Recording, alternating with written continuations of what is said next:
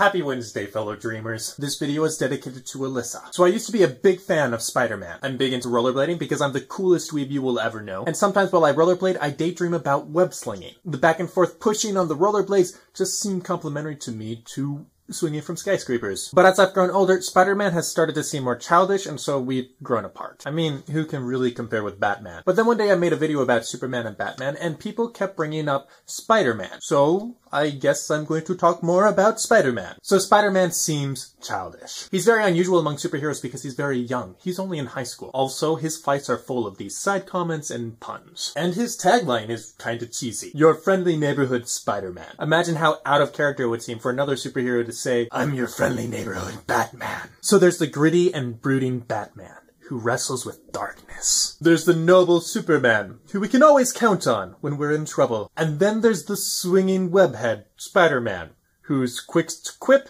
and struggles to balance his superhero life with high school. Yes, he definitely seems a little childish. But you know, humor is a funny thing. Sometimes the lightest remarks veil much deeper thoughts. And so I had to ask, is there a deeper side to Spider-Man? I love talking about supervillains. That's probably not a healthy thing. But the Green Goblin is by far my favorite supervillain from Spider-Man's world. He makes a lot of jokes, and he's lighthearted in his maniacal death dealing. What more could you really ask for in a supervillain? But that makes him fascinating to compare with Spider-Man, because they're both jokesters and lighthearted. And so looking at them side by side makes it much easier to see what they take serious. For example, there was that time when the Green Goblin held Mary Jane and a cable car full of people from a bridge. And then, after a dramatic moment of suspense, he dropped them both. And the question was, who is Spider-Man going to save? How that scene pans out is an iconic moment that illustrates who is and who is not a jokester when it comes to people's lives. Then there's Venom. Venom is the gritty and brooding version of Spider-Man. And you know, I feel like Venom is a really hard character to portray. Venom is a parasite that lives inside Spider-Man for a while. And Venom makes Spider-Man obsess over all the things that he hates in his life. So very quickly, Spider-Man starts to get angry at everybody in his life. I mean, his family and his friends and his boss and the villains that he's fighting and the public and the police and everybody. And while he's doing that, he tends to blow everything out of proportion. So, question.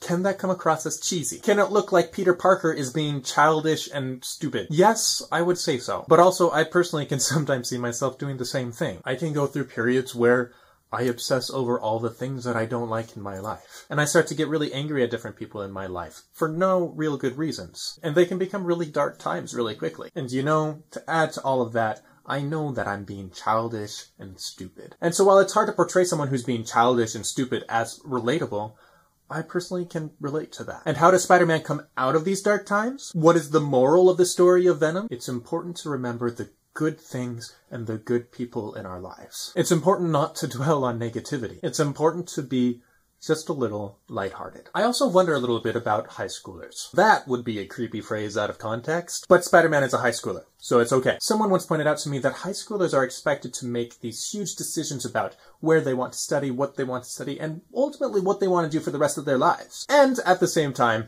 they need to ask for permission to go to the bathroom. I see that as a really strange combination of being asked to make really big decisions while at the same time not being trusted with little things. And I feel like there's a lot more to talk about when it comes to teenagers. I'm not going to really expound on this in this video, but if you have any thoughts on teenagers in our world, let me know in the comments. So, to sum up, is the stoicism and brooding of Superman and Batman really better than the lightheartedness of Spider-Man? I would say no. But Superman and Batman are still really cool, and I made a whole video about them. If you like this video, you should check it out. You can find it by clicking on the upside down exclamation point. Thank you everyone who joined my video conference last week. For those that weren't there, you sure missed out. But we decided that I'm going to be making a video and try to incorporate ideas like a tricycle and criminal justice and pies in the face and a parachute. So I'm sure that that will go swimmingly. So for that and for other exciting projects that will actually come out before that one will, stay tuned. Alright, that's all I have this week, guys. I hope you enjoyed this video. I hope you have a fantastic week. Please like and subscribe,